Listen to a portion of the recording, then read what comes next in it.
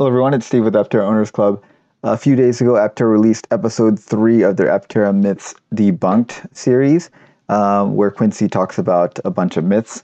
And the last one was, interesting because they are talking about the wrap, and the wrap has been a contentious issue. So let's listen to this. Because Aptera is partially wrapped, some people are concerned about the lifetime of Aptera's exterior finish. Aptera vehicles will be wrapped where needed, just on the sides. There's no wrap on the top or bottom. All right, so the wrap is just going to be, I guess, the silver area. None of this will be wrap, and of course the top won't be wrap because this is, let's go back a little bit. Where much of If we go back, this is obviously a solar panel, and this is a solar panel, and this is a solar panel. Now, what I don't know is these black areas right here where the logo is and the black part of the door and the A-pillars, like what are they going to be? I kind of think they're going to paint those because if you listen to what Quincy says, it says that they're eliminates 98% of the painting. So they're still painting some things, like 2% of the things are being painted. So I wonder if they're going to paint these and they'll be painted at CPC or someplace. Because a paint shop obviously is super expensive and really environmentally not friendly. And so it is good that they're eliminating that, but here we go. Wrap on the top or bottom where much of the potential damage to a vehicle takes place.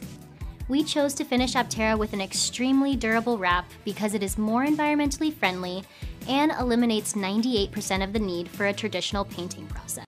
Okay, so see 98%, so there's 2% that's still being painted, while offering essential UV protection to the composite body.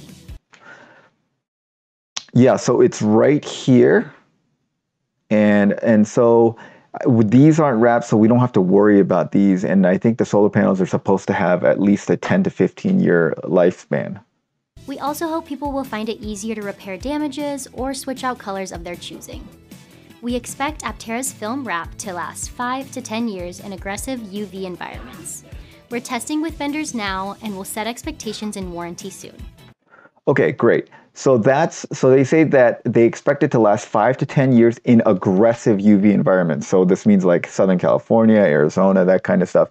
If you look at, for a long time we figured they were going to use 3M's vinyl wraps because 3M is kind of the leader. And if you look at them, they don't even warranty their films in high UV environments, and they say it's going to last like 3 to maybe 5 years at most, especially on and they said on vertical surfaces. So in Aptera, the sides are the vertical surfaces. On the horizontal surfaces, they don't even warranty them at all. It makes me wonder if they are going to look at paint protection film, which is really, we've been talking about this for a while. This was back in October when we released this video about paint protection films. They are polyurethane instead of vinyl, and they're much more UV resistant. They have a very high degree of resistance to damaging effects of UV radiation, and these things will last a lot longer than the vinyl wraps. So they said they're still looking at vendors, which means they haven't decided on 3M's vinyl films. I'm hoping that they go with the paint protection film, and I think that'll be a great solution. So the top where it gets the most UV exposure will be the solar panels, and I believe they're going to paint those other portions,